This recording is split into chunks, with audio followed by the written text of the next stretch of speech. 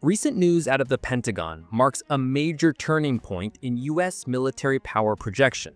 The U.S. Army's first hypersonic missile battery, known as Dark Eagle, is finally set to be fully equipped by December.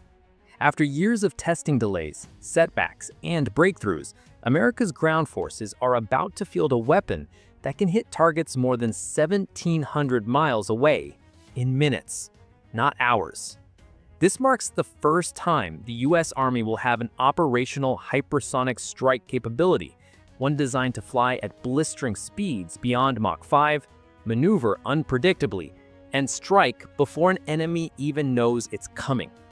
But what exactly is Dark Eagle? How did we get here? And how does it stack up against the hypersonic arsenals of China, Russia, and the rest of the world? Let's break it all down. The U.S. Army has been chasing hypersonic capability for years. Back in 2021, the first multi-domain task force, that's the 5th Battalion, 3rd Field Artillery Regiment, under the 17th Field Artillery Brigade at Joint Base Lewis-McChord, got the first major pieces of the system. They received the launchers, command trucks, and trailers, but not the actual live rounds. The full missile package, officially known as the Long-Range Hypersonic Weapon, or LRHW, was supposed to arrive in 2023, but several test launches were aborted, not because the missile failed, but because of issues at the range and problems during pre-launch sequences. Those delays pushed the whole fielding schedule back nearly 2 years.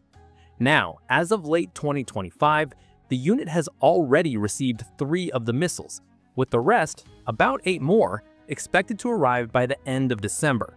Once that happens, the Army's first hypersonic battery will finally be fully loaded.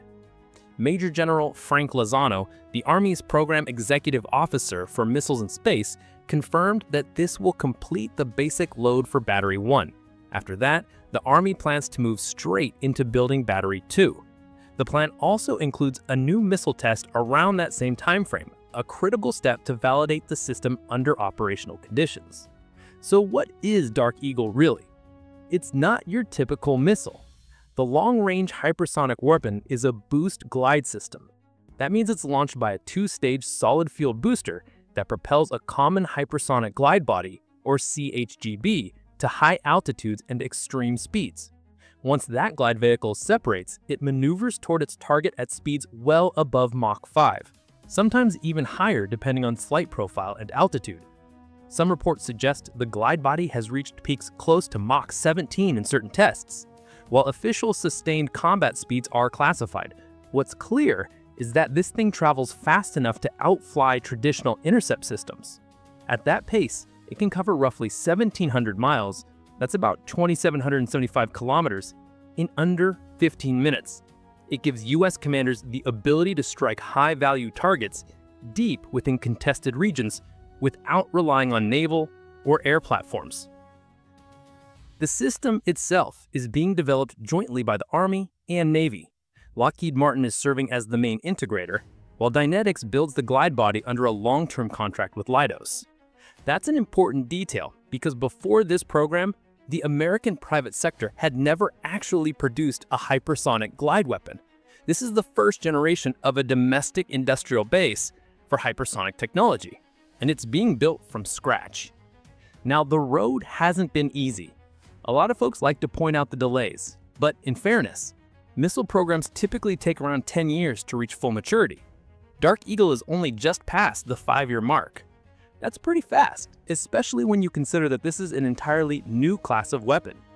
As Lozano put it, just the nature of going so fast, if you were doing a typical 10 or 15-year missile program, you'd drive all this risk out. You'd just be delivering 10 years from now. Instead, the Army chose to accelerate development, and with that comes a steep learning curve. Engineers are still working through how to take a complex prototype and transition it into repeatable production. Every missile built helps refine the process, reduce defects, and tighten tolerances. It's very much a learn as you build operation, and that's exactly how cutting-edge systems evolve. So what's the price tag on this hypersonic powerhouse? According to a 2023 Congressional Budget Office estimate, each missile costs around $41 million.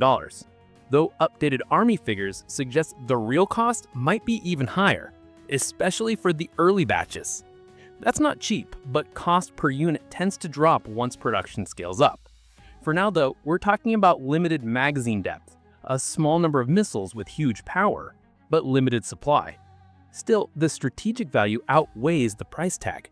Dark Eagle gives the Army a true theater-scale strike weapon, capable of hitting time-sensitive, high-value targets faster than anything in the current inventory. But the US isn't alone in this race. China and Russia have been testing and deploying hypersonic systems for years, and both are watching Dark Eagle closely. China's DF-17 missile, equipped with the DF-ZF glide vehicle, is believed to cruise between Mach 5 and Mach 10. It's road mobile and already operational. Russia's Avangard system, which sits on top of an ICBM, can reportedly reach up to Mach 20, though its practical combat use is still debated. Then there's the Zircon, a sea-launched missile said to hit Mach 8 or 9, and the Kinjal, an air-launched ballistic weapon that Russia claims can reach Mach 10. Outside those major powers, the race is spreading.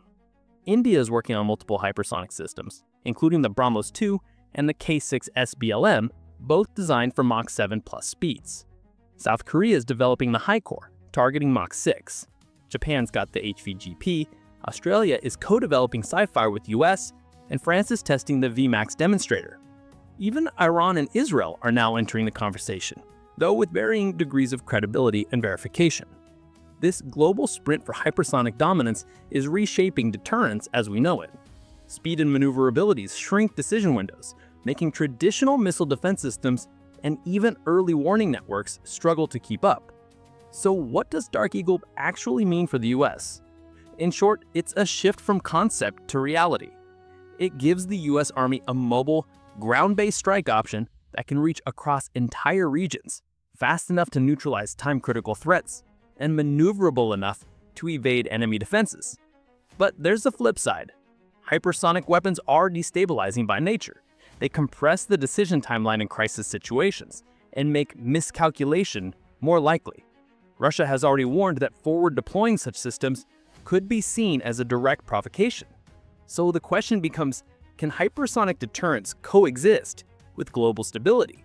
That's the balance military planners now have to navigate. As of now, Dark Eagle stands as a symbol of America's determination to reclaim leadership in hypersonic technology. From prototype to fielded system, it's been a rocky road, but one that marks a new era for the Army. By the end of this year, the first fully equipped hypersonic battery will be operational, and with that, the countdown to the next phase of global missile competition has already begun. Because in modern warfare, seconds matter, and Dark Eagle is built to win them.